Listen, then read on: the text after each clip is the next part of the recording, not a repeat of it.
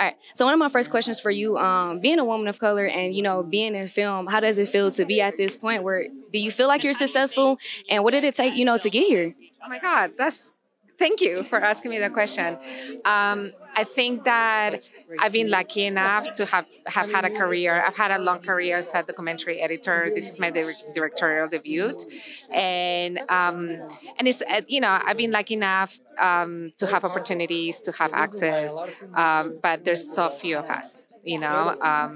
I've never been able to have a mentor, like a Latina editor mentor before, and that's more needed. So I'm excited about being in the room and having access to the room and being able to do this work, do this creative work. But there's a lot of work that needs to be done. Yeah, I don't know if that answers the question. No, I do. I totally understand being a Black woman from the Midwest. Like, we don't get these type of opportunities. So what have you been doing in your career to make sure that you're bringing up women with you? That I'm bringing women with me. Yes. I think that mentorship has always been important to me. Mentorship was very important as a young editor to learn the craft, because for me it's really important to have access, but also important to really focus on excellence.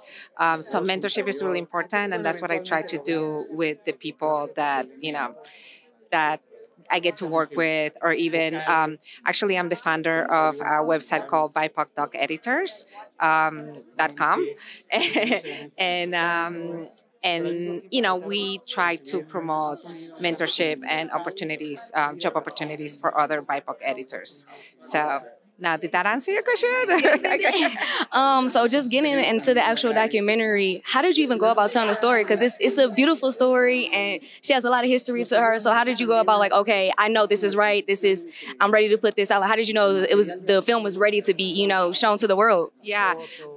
Well, from the very beginning, we wanted to have FRIDA tell her own story. So we wanted to look into her words.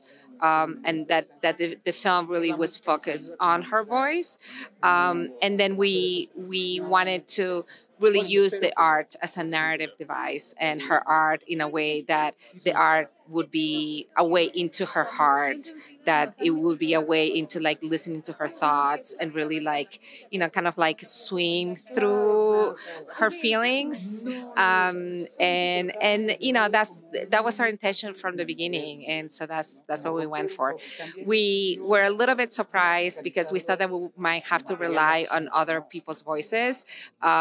No contemporary voices. We didn't want to use historical, art historians to tell us from a historical distance, what they think she meant or what they thought of her art.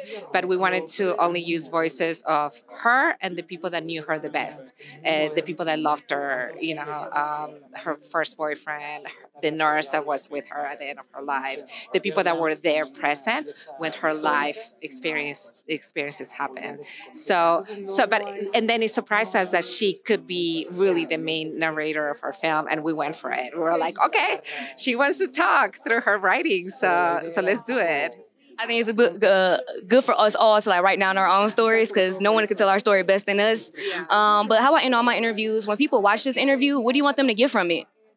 Well, I hope they watch the film. It's going to be on Amazon Prime in March 14th. And I hope that by looking at the film, they realize that releasing, their own feelings in an honest way is a really good thing. It's a cathartic thing. And just letting the voice out, being able to scream your truth in an honest way is something that we all need. So yeah, that's my hope. In the end, everything will be carved in stone. Did I get it? Okay. In the end, everything will be carved in stone.